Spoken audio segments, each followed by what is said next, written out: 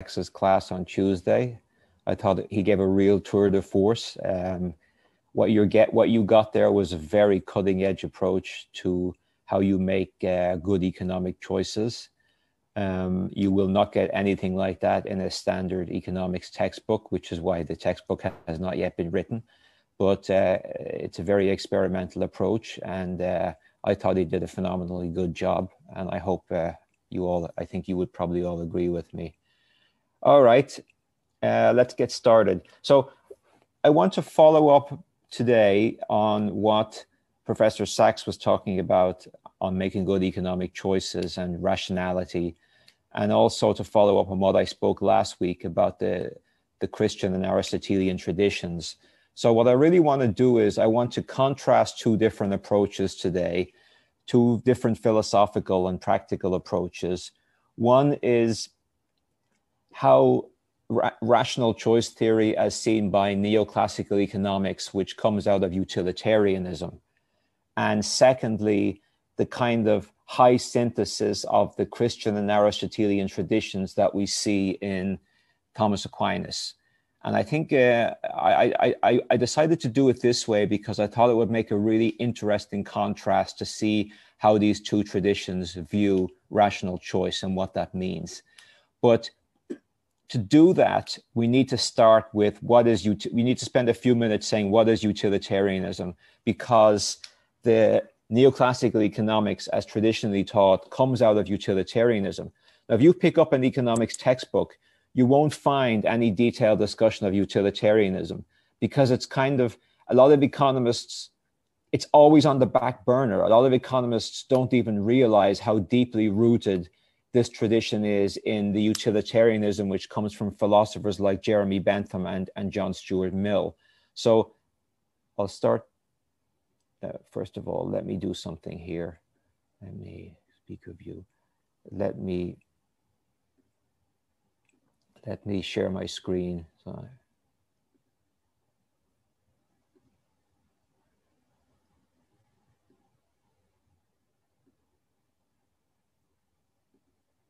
Okay, just give me 1 minute. Okay.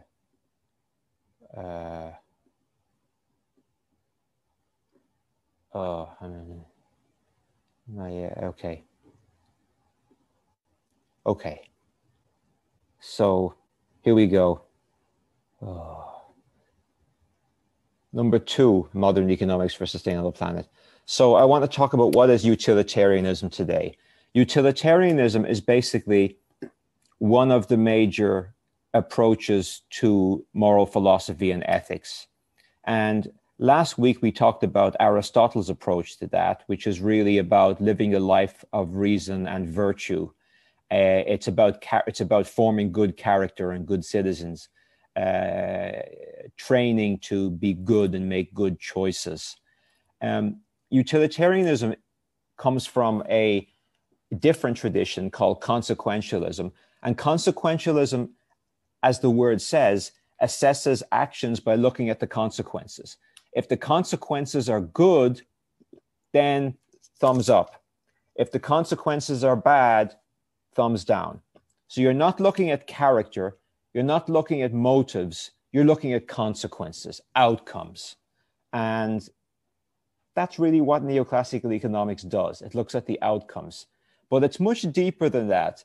The most famous variety of consequentialism is called utilitarianism, which says, and it's very simple, very, very simple idea. It says the right action is that which produces the greatest happiness of the greatest number. So that's the punchline here, the greatest happiness of the greatest number. This is associated with a philosopher called Jeremy Bentham. And I'll give you a couple of quotes from Bentham just to see what he's doing. Jeremy Bentham says, we're governed by two sovereign masters, pleasure and pain. So you can see that quote there. Nature has placed mankind under the governance of two sovereign masters, pain and pleasure. It is for them alone to point out what we ought to do, as well as to determine what we shall do. So for Bentham, you want to maximize your pleasure and minimize your pain. And Any appeal to anything else, Bentham says, is nonsense on stilts. So that phrase you often hear, nonsense on stilts, which has become a very popular phrase, comes from Jeremy Bentham. And he was basically saying that, you know, if you look at human nature, it's very simple. You want to maximize your pleasure and minimize your pain. That's how you get the greatest happiness of the greatest number. But there's another implication of that. And if you look at the second quote, the community is a fictitious body composed of the individual members who are considered as constituting, as it were, its members. The interest of the community then is what? The sum of those interests of the different members who compose it. So the greatest happiness of the greatest number means you add up the happiness of all the individual people. You just add them up, you know, and Bentham thought that you could find some kind of ranking of how happiness people were. We call it utility.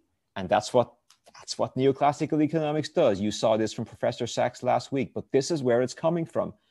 And if you can see straight away, there's no common good here.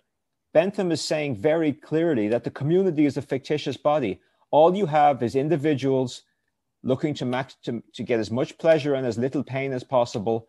And then you maximize, you get the greatest happiness of the greatest number by adding up everybody's individual utilities. So that's Jeremy Bentham. By the way, Jeremy Bentham was quite mad. He had a very high opinion of himself. And, you know, when he died, he had himself stuffed. And he still exists in that form.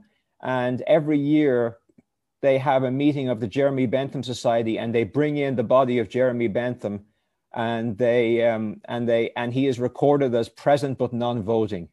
That's actually a true story. He was quite mad, as I said, and his followers are kind of a bit mad too. But that's just a side story.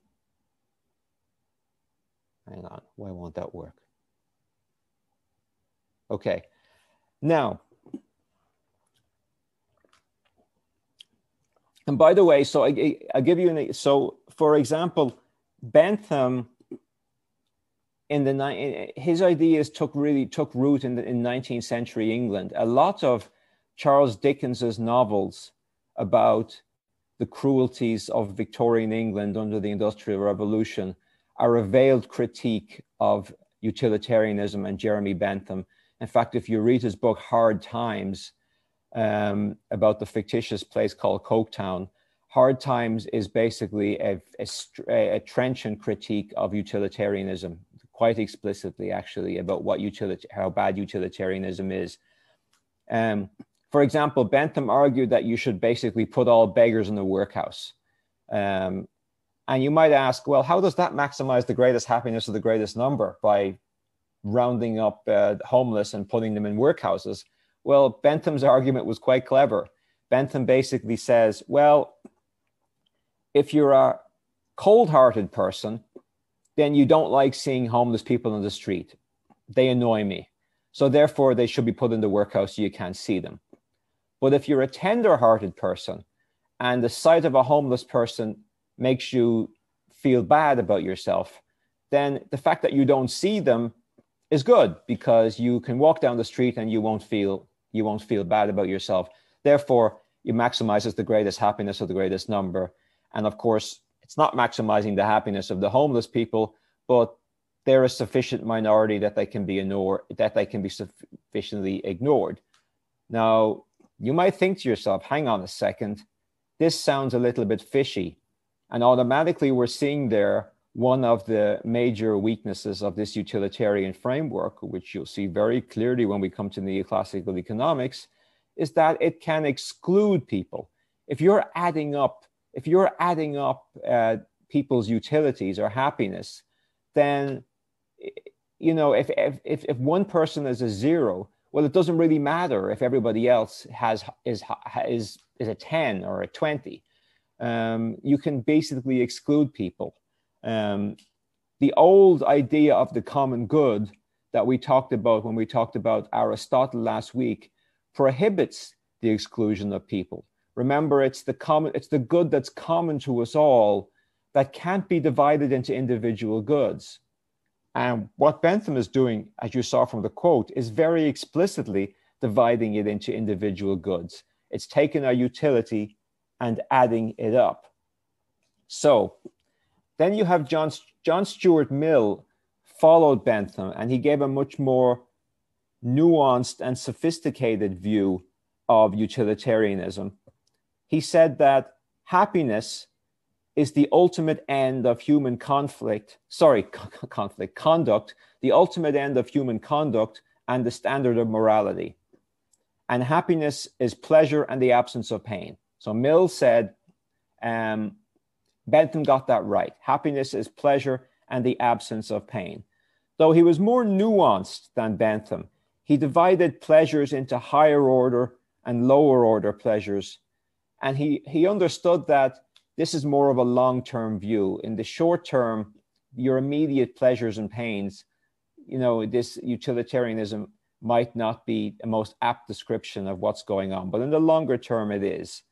And Mill was very famous for his promotion of liberty, freedom and liberty. And he argued that liberty in the long run was the best political system that would respect the greatest happiness of the greatest number, quite simply because you're letting people be free to pursue their own ideas of what's good and to pursue their own happiness.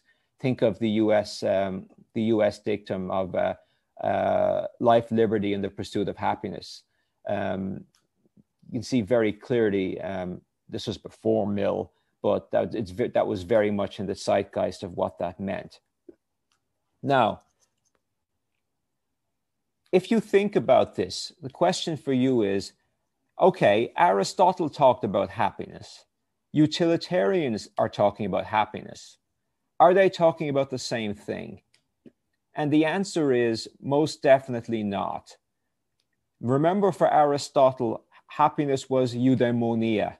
It was human flourishing. It was about becoming the best version of yourself by actualizing your potentials to do good and to fulfill a lifelong quest to become excellent and exercise the virtues through reason. So that was happiness for Aristotle. So if you like, there is an objective notion of the good. If you think that, say, you can be happy from taking drugs, Aristotle would say that's false happiness. That's not real happiness. That's false. That's a bad. But for Bentham and the utilitarians, happiness is hedonistic.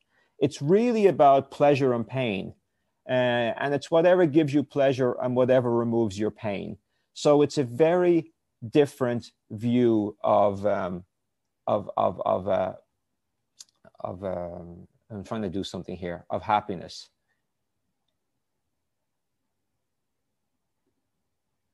I'm going to stop the screen share for a minute because I want to ask you a question. Okay, I want to ask everybody a question. So if you can possibly be on video for this, though, if you can. So the philosopher Robert Nozick, basically a libertarian philosopher, we'll come across him later when we talk about libertarianism, but he came up with this very interesting experiment. He basically said, imagine you had this machine, and if you attach yourself to this machine, it would give you pleasurable stimuli for the rest of your life. You would feel the maximum pleasure you could from anything you wanted. But the catch is, if you attach yourself to this machine, you can never unattach it. This is your life from now on. And his question was, who would take that deal? Who would hook themselves up to this pleasure machine? So if you can, let's do the little hand reaction. Put your hand up if you would attach yourself to that machine. I see no takers. Why not? Anybody want to hazard why not? Erica, you have to unmute yourself. Yeah. Actually, I think I've heard this scenario I can't hear you. also. Can you hear me now? Still can't hear you. Can everybody else hear Erica? I can hear you. I don't know what's wrong with my sound. Sorry. Maybe put it in the Can you, chat. Sorry, we have to deal with these technological issues, unfortunately. can you hear me or still no? I can't hear Erica. I don't Okay. know. I can Let's hear put it in the chat if we can't hear each other, what you wanted to say.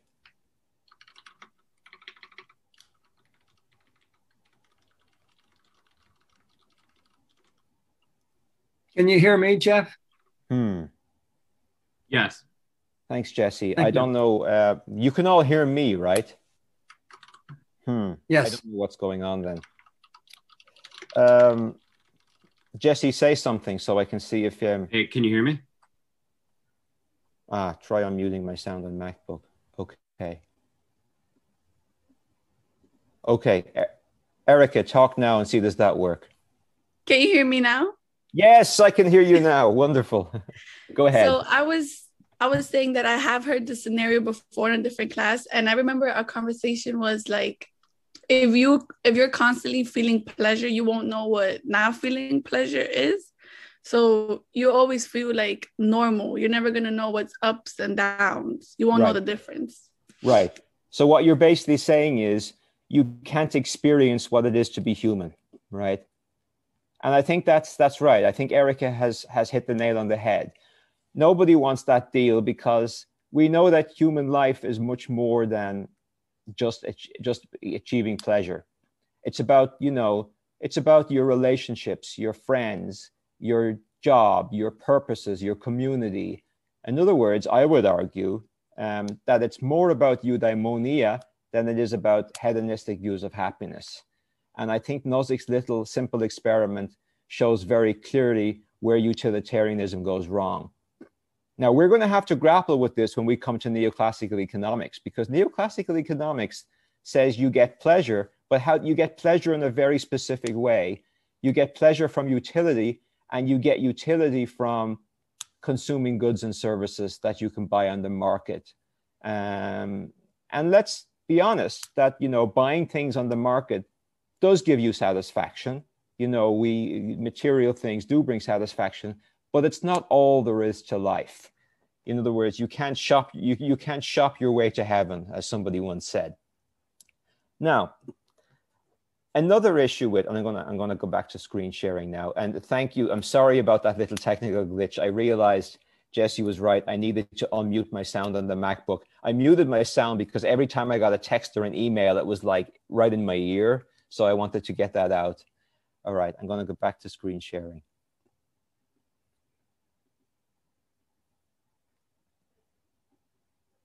So another issue with utilitarianism, besides being hedonistic, is it can lead to massive exclusion and inequality. So think about this. Who are included in the greatest happiness of the greatest number? How do you even measure it? Is it the greatest total? Is it the greatest average happiness? What does that mean? And who is included? Like already we saw from the little Bentham experiment that you can exclude beggars and the homeless. I mean, can you exclude minorities? Can you exclude women? What about animals? Do we take animal suffering into account? There's a lot of unanswered questions when you come to the greatest happiness of the greatest number. Now, here's a little thing that I wanted to talk about. In neoclassical economics, out of utilitarianism, we have the idea of something called diminishing marginal utility. Diminishing marginal utility says that as you get more of something, your extra jolt of happiness or utility you get diminishes. Think of you're eating ice cream. Your first bowl of ice cream is delicious. Your 10th bowl of ice cream is probably not so delicious. You get that's diminishing marginal utility, that as you consume something or as you get something that gives you pleasure, the pleasure you get diminishes with every marginal increment. And, remember Bentham thought that this could be measured. We can measure what this utility is. Now, if you take that and you also make the assumption that you can compare utility across people, that's going to be a crucial assumption. And I'll talk a little bit more about that in a minute. But let's assume now you can.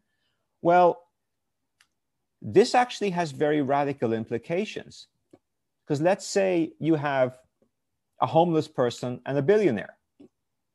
If you take $100 from the billionaire and give it to the homeless person, you could easily say that the greatest happiness of the greatest number, overall happiness is up. Why? Whereas a billionaire is not even going to notice $100, but a homeless person is going to have a lot of use for $100. So overall happiness goes up. Well, let's keep going. Let's give another $100. Same thing. Let's give another $100. And you can keep going, and you can get to a position of very radical equality with this. You can see where this is going. It can lead to very radical equality.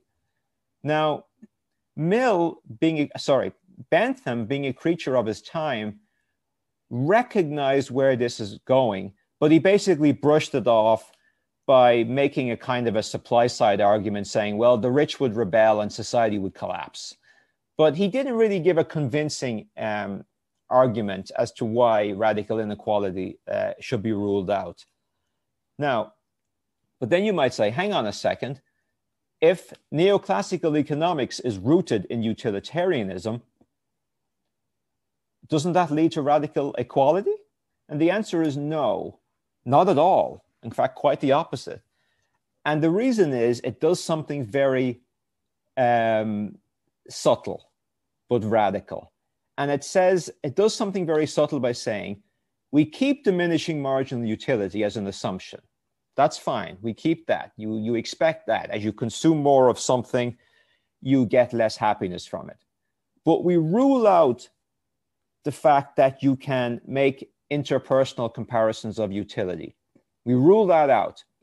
So you can't basically say the homeless person is happier than the billionaire after this transfer. And I'll explain why in a couple of minutes when we get to neoclassical economics. And the reason is everybody has their own utility functions, and their utility comes from what they buy on the market. Your utility comes from what they buy with their own money. It's that simple. It's not, you're no longer comparing across individuals. So you're ruling out the kind of implicit radicalism that you had in early Jeremy Bentham. So you can no longer take money from the billionaire. So, but remember, it's radical in a bad way too, because utilitarianism can fail to respect human dignity. I'll give you a classic example of consequentialist or utilitarian reasoning. When people, and this is not an economic argument, but I think it draws the point out. When people talk about in 1945, when the US bombed Hiroshima and Nagasaki in Japan, launched the only country in the world which ever launched nuclear weapons, and killing a massive amount of people, the main justification for that was, well, that ended the war right then, and it saved millions more lives that would have been killed had the war continued. That's a consequentialist argument. That's basically saying the morality is looking at the consequences, or it's looking at the greatest happiness or the greatest number, because if you're measuring it in terms of lives saved or lives lost, then dropping the nuclear weapons is the right course of action to do. But in the sense that makes us queasy, because because you're dropping a nuclear weapon and you're killing innocent people. And this is part of the problem with consequentialism. It can disrespect human life and human dignity in many ways. And the great Catholic philosopher called Elizabeth Anscombe basically wrote a very strong piece against the bombing of Hiroshima and Nagasaki she was a virtue ethicist, and she criticized this kind of consequentialist reasoning. Now, there's a little experiment that we can do. Let me stop share again. How many of you have heard of the trolley problem? Okay, a lot of people have heard of the trolley problem. How many of you have heard of the trolley problem from watching The Good Place? Okay, yes. The Good Place, by the way, is a brilliant comedy about moral philosophy, and it had a hilarious episode on the trolley problem. So I'm going to ask you to solve the trolley problem right now. So let me reshare my screen and show you my trolley problem. So here's the trolley problem. So there's a trolley coming along, And on one track, there's one person tied up. And on another track, there's 5 people tied up. Now, if the trolley continues, it's going to kill the 5 people. But that's you standing with the lever. And if you push that lever, then the trolley gets diverted to the other track and the one person is killed. And you save the 5 lives. That's the trolley problem in a nutshell. Now, with a show of hands, how many of you would pull that lever?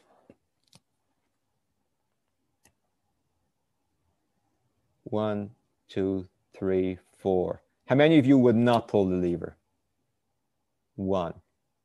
So we have some consequentialists. I would say some consequentialists here. And basically, if you're a consequentialist, you pull the lever because you're saving 5 lives as opposed to 1 life.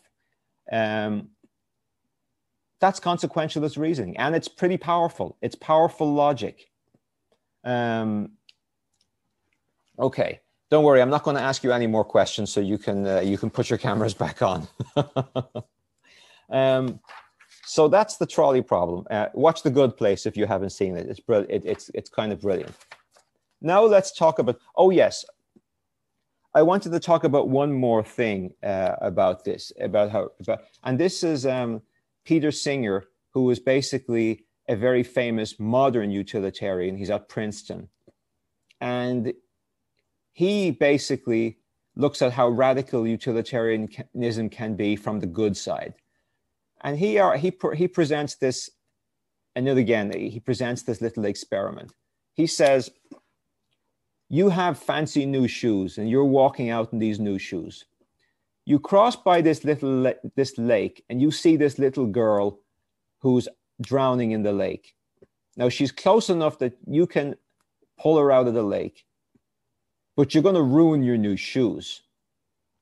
What would you do? Don't worry, I'm not going to ask you that question. What would you do? Well, Peter Singer's argument says, of course, every single person would say, of course I'd save the girl from drowning if I could. Shoes, the hell with the shoes. They're just shoes.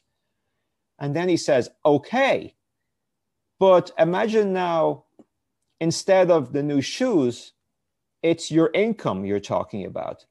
And instead of the girl drowning in the lake, it's a girl starving to death in one of the poorest countries in the world. Well, Singer's argument was, if you say, yes, I would sacrifice my new shoes to save a drowning girl, why is that different from sacrificing some of your income to save somebody from poverty in one of the world's poorest countries in the world? And it's a very powerful argument for the alleviation of poverty. And it's a utilitarian argument because it's based on the greatest happiness of the greatest number, that you don't need your income as much as some of the poorest people in the world. And Peter Singer has a book on this called Effective Altruism, where he argues that you should basically get a job that makes as much income as possible so you can use that income to do good in the world. Now that can be criticized as a philosophy, but it's a very powerful argument. Okay, that's utilitarianism. Let me reshare my screen. I'm running a little behind, but we're having too much fun with the trolley problem. Rational choice theory. Now, you saw a little bit of this on Tuesday with Professor Sachs, when Professor Sachs introduced utility functions. Rational choice theory is based on utilitarianism, and it says you maximize your utility, your preferences, or your subjective satisfaction. The word subjective tells you that it's based in a utilitarian ethics. Now, you don't measure this directly. You don't get, say, some people say utils or jolts of satisfaction. You don't measure this directly. You measure it indirectly through what you can buy on the market. So as you saw with Professor Sachs, the utility function is the relationship between the consumption bundle and your total utility, and it's subjective. You make choices based on what gives you the best satisfaction. You maximize your utility. So that's clear. It assumes diminishing marginal utility, which we already saw from Bentham. So in other words, the additional satisfaction you get from consuming one more unit of a good or services declines as your consumption increases. But here's the key. As long as you get some positive marginal utility, you don't get satisfied. Remember from Professor Sachs when he drew that line? The only thing that stops you consuming more and more and more and more and more and more and more forever and ever is your income. If you had more income, you would consume more and you would be happier.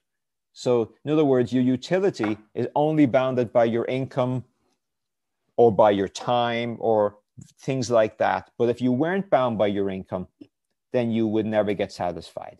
In other words, your utility would keep on increasing if you with goods and services. Now, with that, this is often called, you use money to show preferences.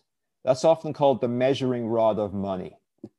You reveal preferences when you choose what to buy and sell on the market. That's the essence of rational choice theory in neoclassical economics. And why is it rational?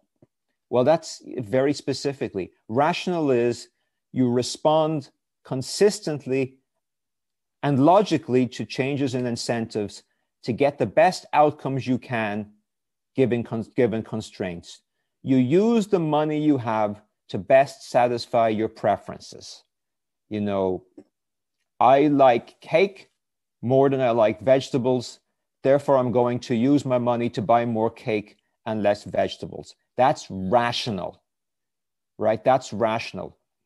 If the price of cake rises, I'll buy less cake because price. If my income goes up, I buy more of every, right? That's rational. You're responding to changes in income, in prices, in other things to best satisfy your preferences. And your preferences are goods and services you can buy on the market. This, by the way, if you do a traditional economics course, this is how they derive supply and demand curves.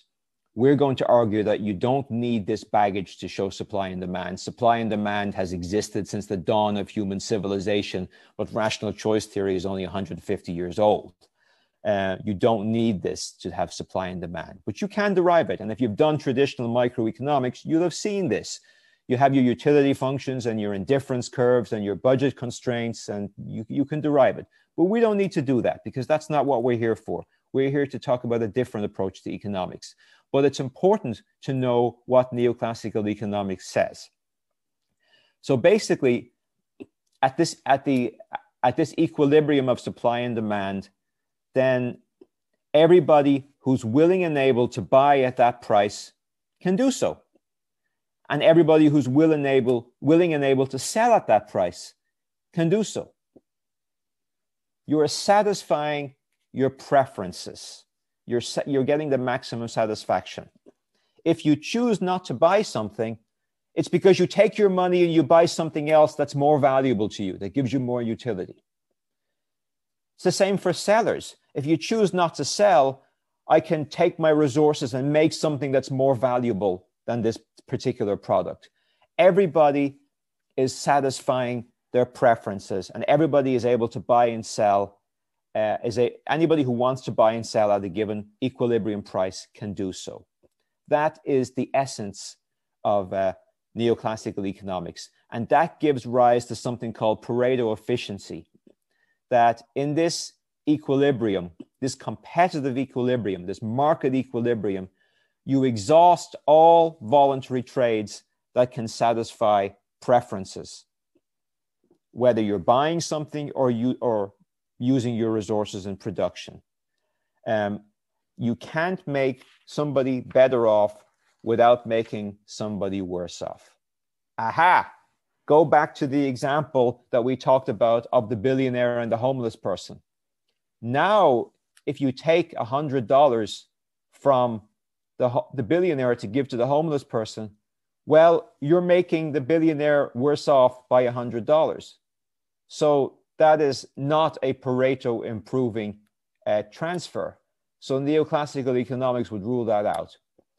So what economists would say is, they're not so cold-hearted. What they would say is, well, if you want to redistribute income, you can do that, but that's a political choice.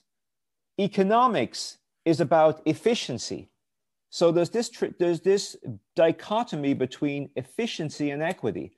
If you want efficiency, you can't make somebody better off without making somebody worse off. But if you want to do that, then you have to appeal to a different principle, a political principle. So this is often seen as scientific. If you talk to economists, they'll often say this, well, this is scientific. It's Pareto efficiency. It's free of ethics. But is it really free of ethics?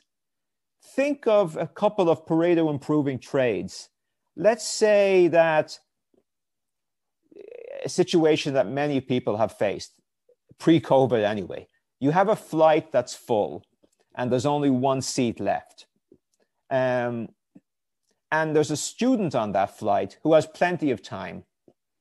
And the airline says, there's this rich businessman who needs to get to an important meeting in London. The flight's going to London.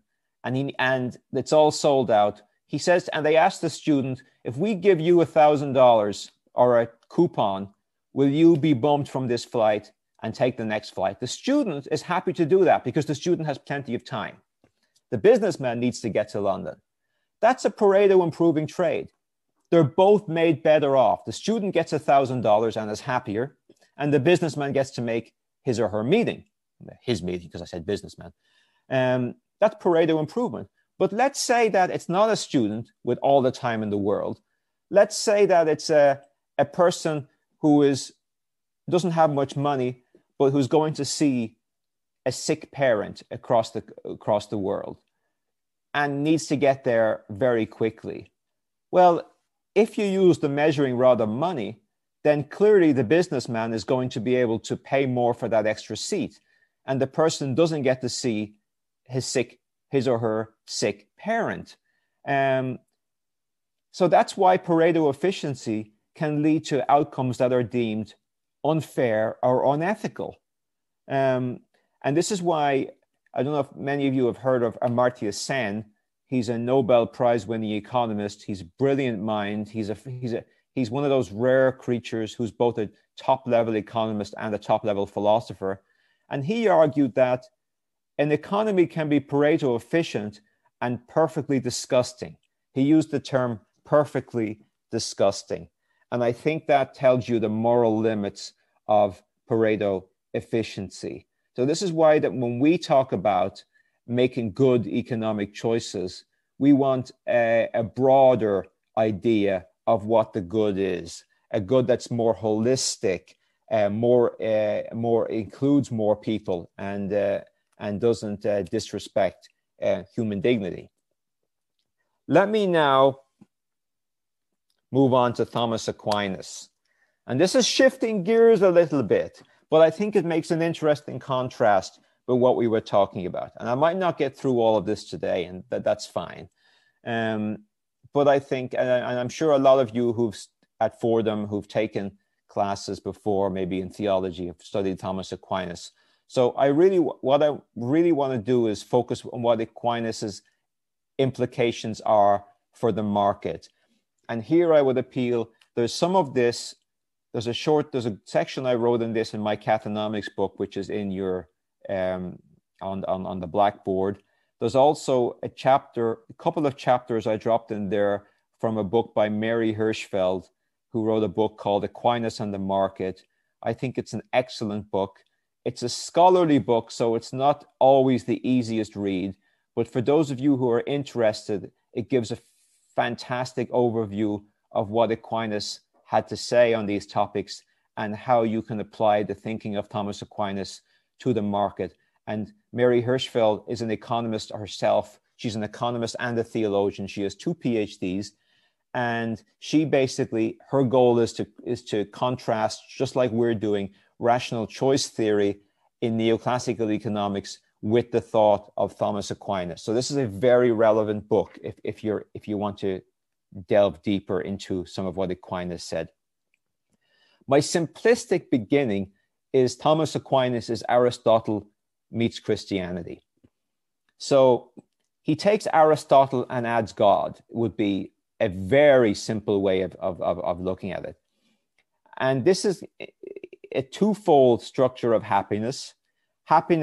True happiness is the highest end, the supernatural end, which is union with God.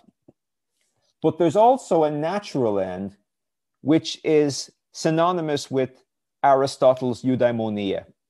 So there's happiness in this world through living a life of virtue and reason, which is basically eudaimonia. And there's also there's also happiness through union with God. That's the supernatural end. So there's the natural end and the supernatural end.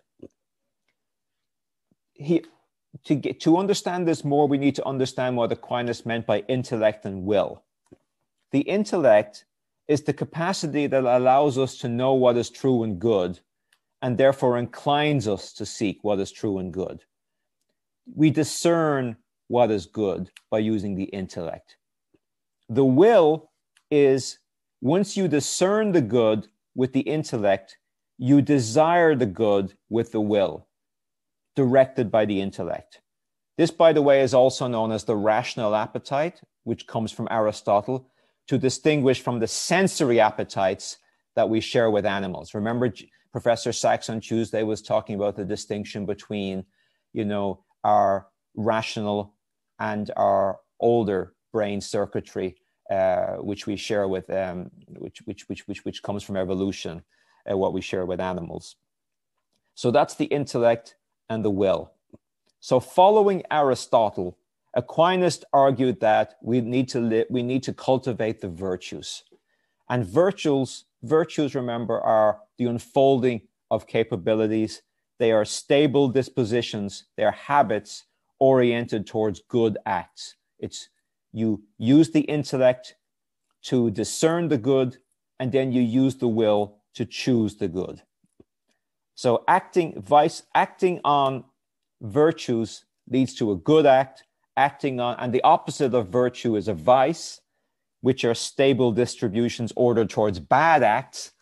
And in theology, you would say if you act on a vice, that's called a sin. Now, this can be a problem of the intellect or the will.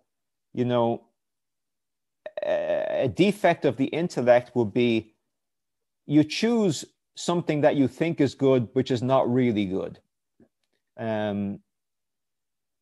You just get it wrong. But a defect of the will is it's good, but you do it anyway. This is like Professor Sachs's example of eating the cake. This cake is not really good for me. I've already had a slice of cake. It's delicious, but I'm going to have a second slice, even though I know I really shouldn't. So you choose something that is not good for you. Or more technically, you choose a lower good over a higher good. Cake is it's good, tastes good, it's good, but it's not the highest good, because the highest good is being moderate in your tastes and taking care of your body and not pumping it with sugar and all kinds of bad stuff. I love sugar, by the way. Yeah. So intellect and will, you can make mistakes by thinking something is good when it actually isn't, or by knowing something is good and not pursuing the good anyway because your weakness of the will. You're weak-willed. That's literally what it means. You're weak-willed. So as we can see straight away, this feeds very directly into what Professor Sachs was talking about on Tuesday. Now, following Aristotle then, Aquinas identifies 7 virtues, 4 cardinal virtues, which habits that dispose us to achieve happiness in this life, and 3 theological virtues, which orient us to ultimate happiness, which is union with God. What are the the cardinal virtues. The cardinal virtues are prudence, fortitude, temperance, and justice. So what does that mean? Well, prudence is basically what Aristotle meant by phronesis, practical wisdom. Professor Sachs talked a lot about this in his 2 lectures. It's the virtue whereby you discern what we should do in various contexts and choose the good. So in Aquinas' terms, you use the intellect and will, you discern what's the good in this particular context, and you direct the will towards the good in question. It's the most important probably of the cardinal virtues because it is the virtue which orients us to choose good economic outcomes. What about the others? Fortitude, or what Aristotle called courage, allows us to overcome and respect our fears in terms of whatever good we're pursuing. And this perfects the sensory appetites. Temperance allows us to partake in the ordinary pleasures of life without being mastered by them. That's eating cake. Eating a slice of cake is an ordinary pleasure of life, and there's nothing wrong with that. The problem is when you go too far, when you take that second or third slice of cake, when you know it's bad for you, you're mastered by it. And once again, temperance perfects the sensory appetites. The final cardinal virtue is justice. Justice is a very simple idea that says you give others what is their due. And so this is a social virtue oriented towards the common good. You give others what is their due. You take care of others. You look after their well-being. That's justice for Thomas. And that perfects the will to make the right choice and direct the will towards the good, in this case, the common good. Now, if we want to look at prudence, we can actually break this down even further. Whoops. There.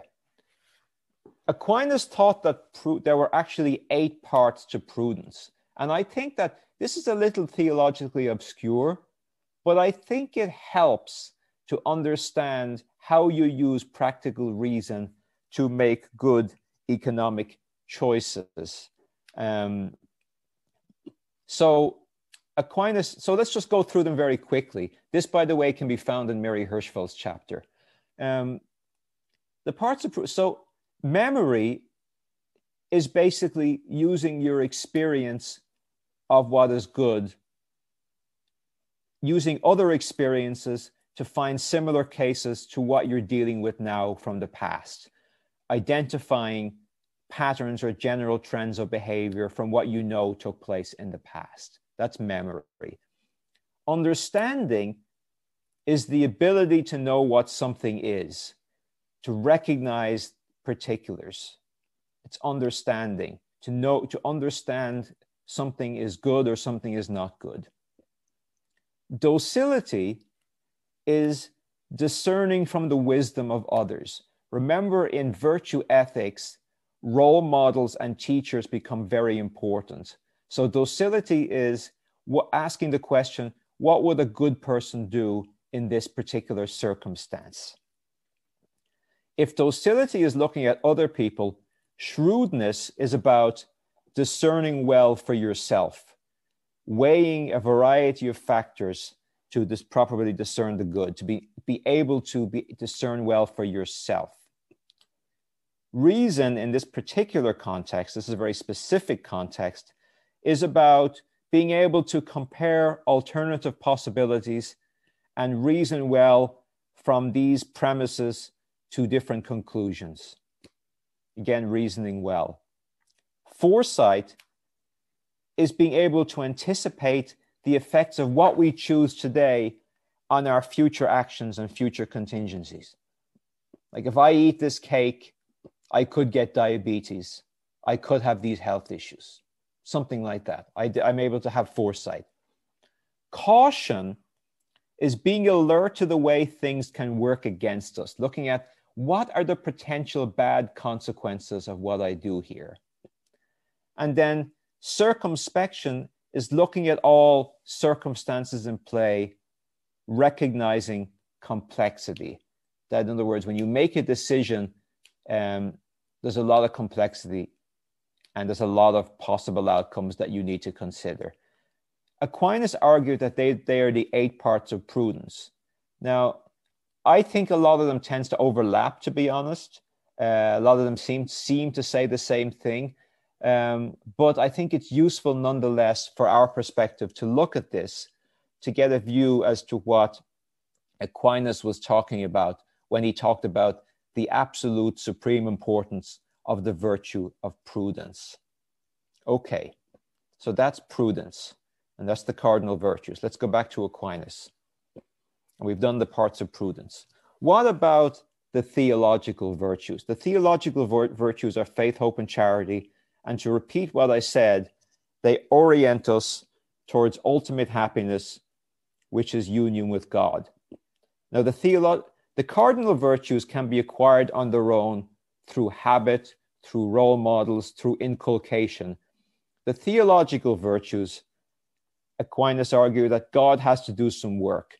In other words, the virtues are infused by grace. You need God to do some work to actualize the virtues of faith, hope, and charity.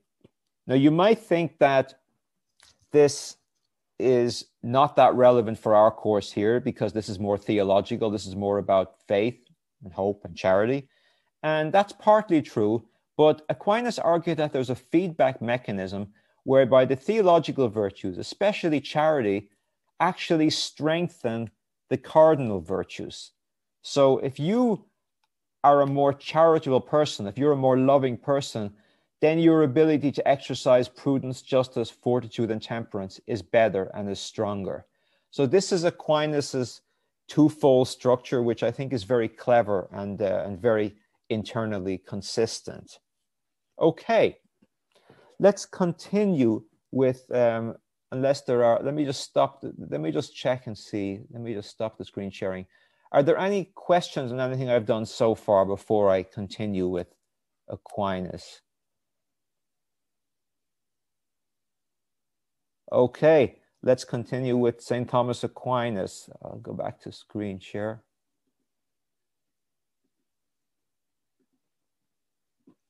So, the dimensions of law. This is going, this again, bear with me as to where I'm going with this. Aquinas argued that there are 4 dimensions of law: eternal law, natural law, human law, divine law. Eternal law is the plan of the universe in the mind of God. It's God's providential direction, guides and orders everything towards its proper purpose.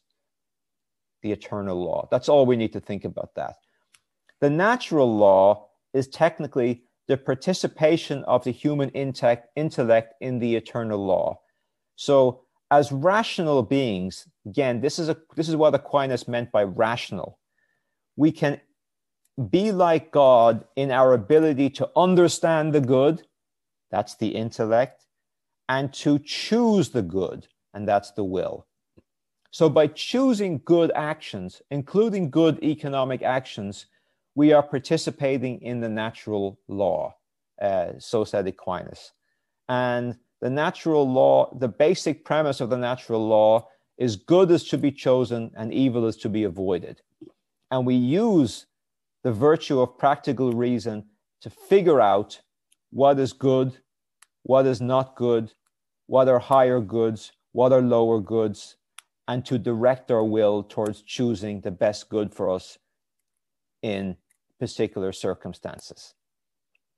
So the natural law thinks that we can tell good from bad, we can tell right from wrong, even if we have defects of the intellect and the will. Remember, if we think something is good that's not really good, or if we know something is good, but we lack the will to choose it properly, which I think for us is probably the bigger defect. We all kind of know what's good for us in the economic realm, but we get tempted by things that we think will bring us happiness, but actually don't.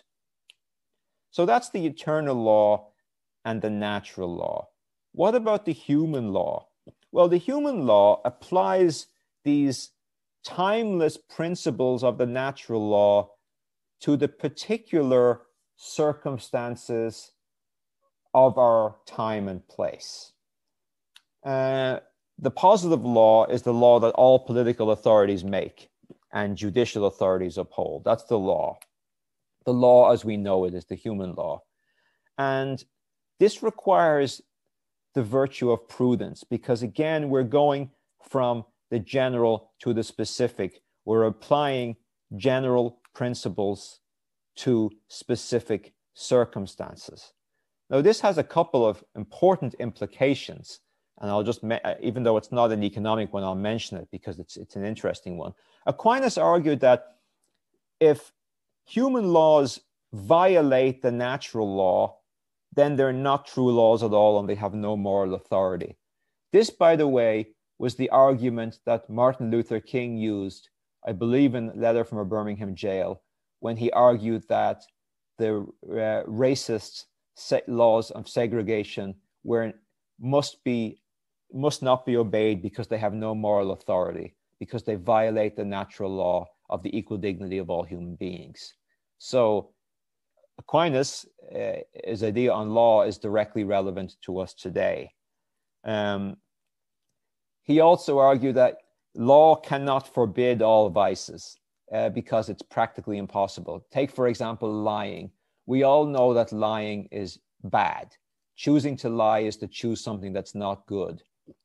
But you can't outlaw lying. It just wouldn't work. It would be impossible to do that. So there are certain things that things that violate the law that nonetheless should not be outlawed by human law, I would say. And then finally, the final part is divine law, which is the part of the eternal law that's revealed through Scripture, Aquinas said, and it's due to correct our misunderstandings of the natural law due to the defects of the intellect and the will. And so this can, and to help direct human beings to their supernatural end, which is union with God. And that's all I want to say about that, because that's the key purpose of why are we talking about law here? This is an economics course, not a law course. Well, because the key point here is that the purpose of law for Aquinas is not just an external stick to make you do something. It's actually designed to instill and to strengthen virtue. In other words, you don't just obey the law for external reasons because you will get punished, because if you will get punished if you don't do so, but you do so for internal reasons. You want to be a virtuous person. So the law helps inculcate virtue. That's a key point for Aquinas. And if you think about it, so for him, law, grace, and virtue are all connected. And because, therefore, virtuous acts belong to the natural law. So they're all connected. So this distinction between doing something for an external reason and doing something for an internal reason turns out to be very important for economics. In economics, we are talking about,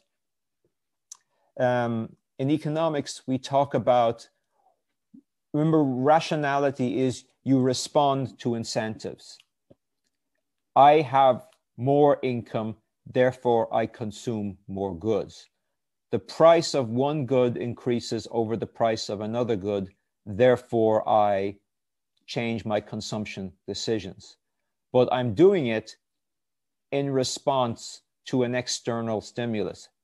It's not a law, but it's nonetheless an external financial incentive. Aristotle and Aquinas, on the other hand, say, if you're exercising the virtues, you're doing it for internal reasons. You're choosing something that's good, not because it's cheaper or because I'll get a jolt of satisfaction from it or for ever other external reasons. You're doing it for internal reasons. You're doing it for intrinsic reasons. You're doing it because you know it's aligned with virtue. And that brings to a distinction that Mary Hirschfeld makes in her book, which I think is very important.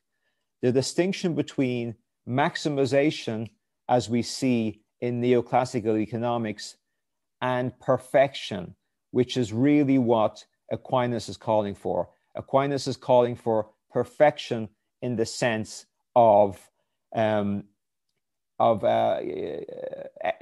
exercising the virtues to meet our natural end, eudaimonia, and our supernatural end, union with God. It's perfection. Economics, though, relies on incentives. Therefore, Hirschfeld argues, is a lower form of reason. It's basically untutored passions. It's the passions. It's what Professor Sachs was talking about on Tuesday and in his first week, when he talks about, Hume argued that reason is the slave of the passions. Modern economics really imbibes that view, that you're acting on the choice set which comes from our sensory appetites that are untutored. In other words, the part that we share with animals. If you give a dog a treat, the dog's immediate desire is to eat as much as possible. If you've ever had a dog, you'll know dogs can eat so much they make themselves sick because all they want is their immediate satisfaction, and they don't think about the long term. They don't think about the consequences. They don't use reason because they're animals. You can argue that rational choice theory is very similar. It treats people more like the dog who's trying to find a treat rather than a human being made in the image and likeness of God who can use reason to perfect the intellect and the will to live a life of virtue and to perfect those virtues. So in other words, it chooses maximization, getting as much as possible rather than perfection, being the best version of yourself and choosing what is good. So I hope that distinction makes sense to you. I think I will come back to some of this. I'm going to skip over some of this because I'm running out of time and I want to get to the conclusion of this thing. I will distinguish between, I'll do one more thing with Aquinas. He distinguished between natural wealth and artificial wealth. Now, natural wealth is basically, I would say, the material basis needed to live a good life in community, including participation in the good life. It's the stuff you need to live eudaimonia, food, clothing, housing, but also friendship, relationship. Some people might say to live a good life in the community, today you need a smartphone, whereas 30 years ago you didn't. So it's everything with Aquinas is context specific. But the key here is natural wealth is only a means to an end. And that, just like, remember, Aristotle said wealth is only a means to an end. You have natural wealth because you want to live a good life. You want to achieve eudaimonia, human flourishing. But because our needs are limited, then the desire for natural wealth should be finite. Finite. Now, again, see how that differs from neoclassical economics, where our needs are basically seen as infinite. Because as long as you're only constrained by your money. If you had more and more and more money, you could buy more and more and more stuff, and you would never stop. Aquinas said there comes a point where you do stop because our needs are finite. Artificial wealth is basically money. And he argued that this is kind of two levels down. If natural wealth is oriented towards human flourishing, then artificial wealth is ordered towards natural wealth, which in turn is ordered towards a good life of virtue, human flourishing. And so in other words, the only point of money is to get the things you need to live a good, flourishing life. Now, Aquinas argued that this is double dangerous because the desire for artificial wealth can be infinite. Your desire for more wealth can go on forever without increasing. Whereas, and we see like, if you look at some of the billionaires today, you wonder like, what can you do with $100 billion? They always, and a lot of people seem to want more. And there comes a point where you say, well, what is enough? Neoclassical economics can't ask that question because there's no such thing as what is enough. But the tradition of Aquinas and Aristotle can very clearly ask what is enough. Let me summarize this talk by saying, what are the weaknesses of rational choice theory in light of what we have seen from Aquinas and also through Aristotle? Because I hope you've realized now that that Aquinas is basically taking Aristotle and Christianizing it. But a lot of what is in Aquinas is already there in Aristotle. So when we talk about prudence, the importance of the virtue of prudence, it's probably Aquinas's analysis is more sophisticated than Aristotle, but it's pretty much there in what Aristotle said was phronesis. It's pretty much there. I think there are a number of weaknesses of rational choice theory. Let's talk about them. This is a summary point to summarize this lecture. What are the weaknesses of rational choice theory based on what we now know from the thought of Aristotle and Aquinas, from the virtue-infused approach to making good economic choices? The first problem, I would argue, is that it's predicated on self-interest. My utility comes from my income, my choosing of consumption, my choosing of goods and services. It doesn't come from your utility. You are not, it's possible to design a fancy utility function whereby you put somebody else's utility in yours so that you get happy when they get more stuff. That's possible.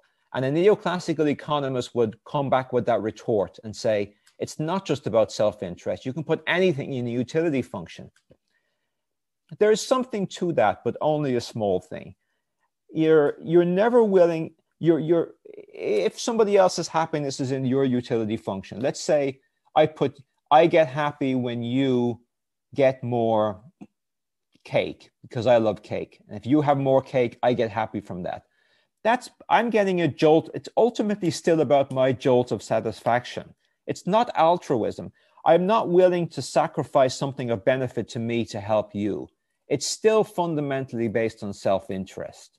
And it's very different from the view of the common good that we see from both Aristotle and Aquinas. The second problem, and we've been through this many times, is that preferences are subjective. There's no sense of an objective good that reason and virtue direct us to choose. You like what you like. Utility is subjective. Utility has a view of happiness that's hedonistic. There's no concept of perfection. There's only maximization. There's no concept of ethical education, of tutoring your passions. Rather, neoclassical economics is based on the premise that it's just not possible to compare preferences across people. So all that matters is what they buy on the market. We saw that. You cannot, as Professor Sachs says, you cannot question somebody's preferences because their preferences are sovereign and sacrosanct. And anything that is legal is a valid preference. You know,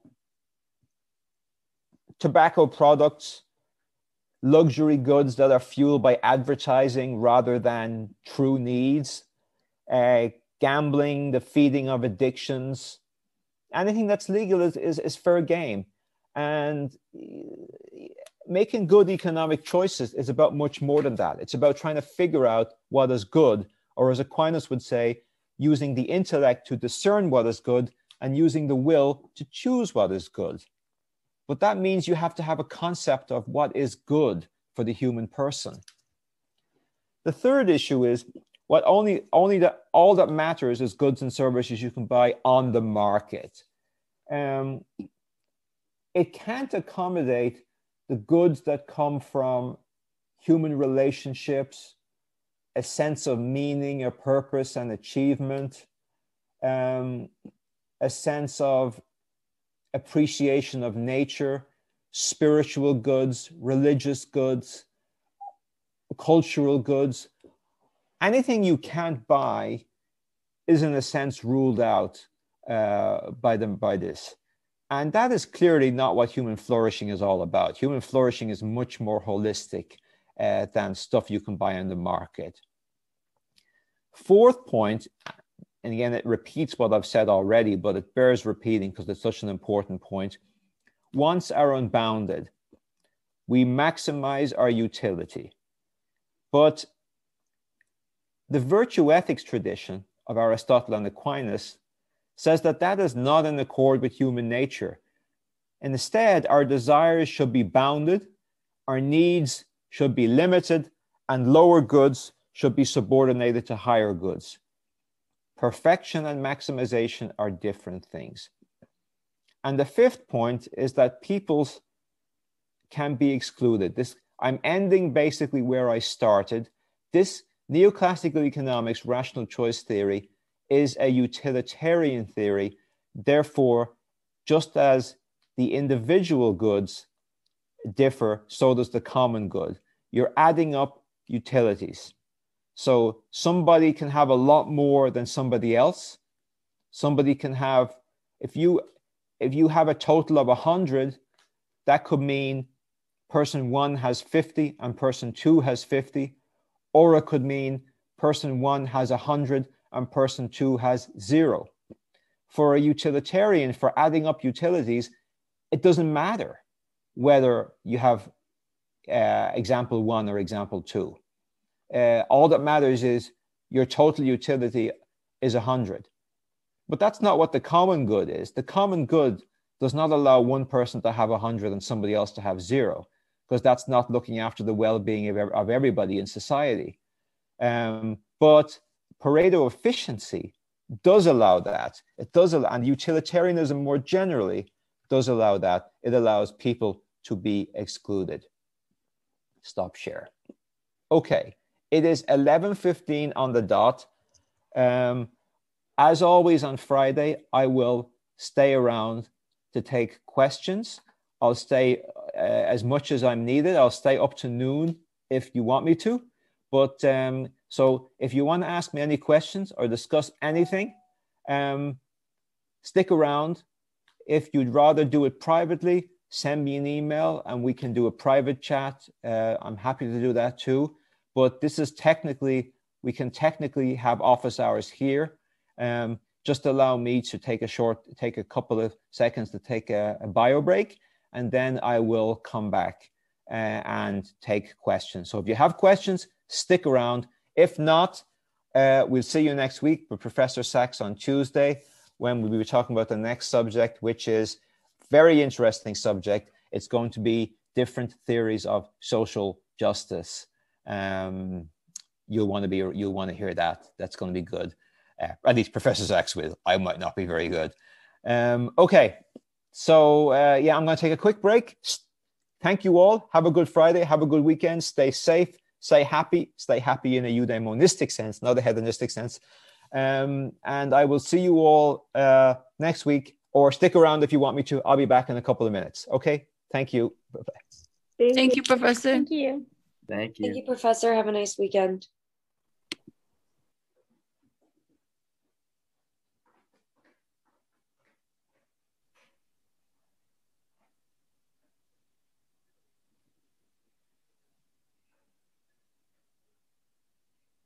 Professor Stoner. you're on mute.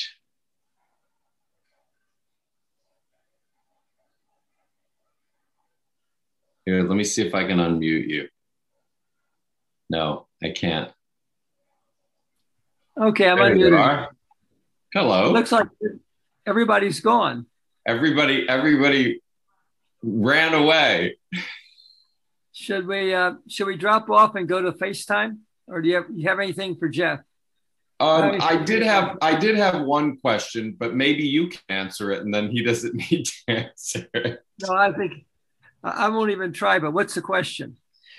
Well, he did this really good summary between Aquinas's views and Aristotle's views. So, prudence, phronesis, fortitude, courage, justice, common good. What's the Aristotelian for temperance? I don't know.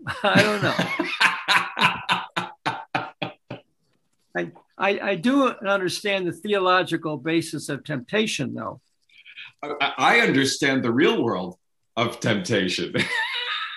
Well, the theological. Hi, welcome back, Tony. Well, everybody's taking off, and we're just teasing ourselves for a few moments. The theological basis of temptation is that if God hadn't wanted us to yield to temptation, she wouldn't have given us temptation in the first place. Or maybe God gave us temptations to basically allow us to maximize, to perfect our natures. Otherwise, it would be very boring. Otherwise, we'd be very boring people. Anyway, Professor Annette, thank you again. Thank you again for a great class. I hope it was useful and wasn't too theological for the students. I don't know. I thought it was amazing. Oh, thank you. I don't think it's theological at all. I think you're positing two completely separate views, and each one is running its course.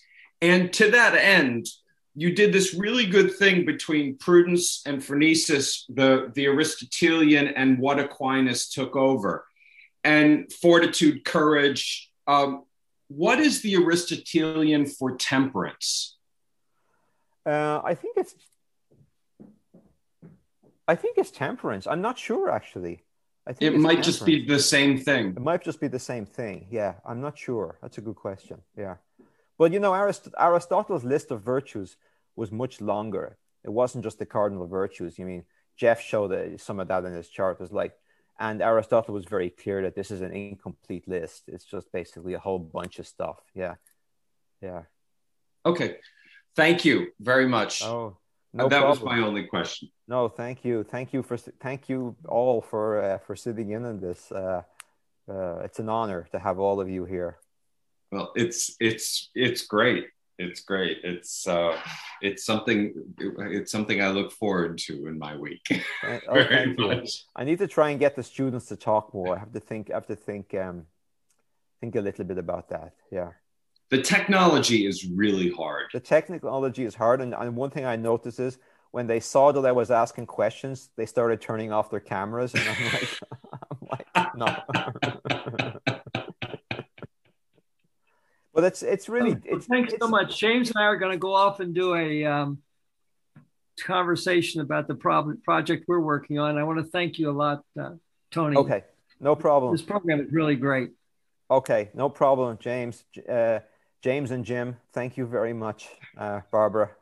And we'll see you next week, okay? Great. Thank you again. Take care. Bye-bye. Bye.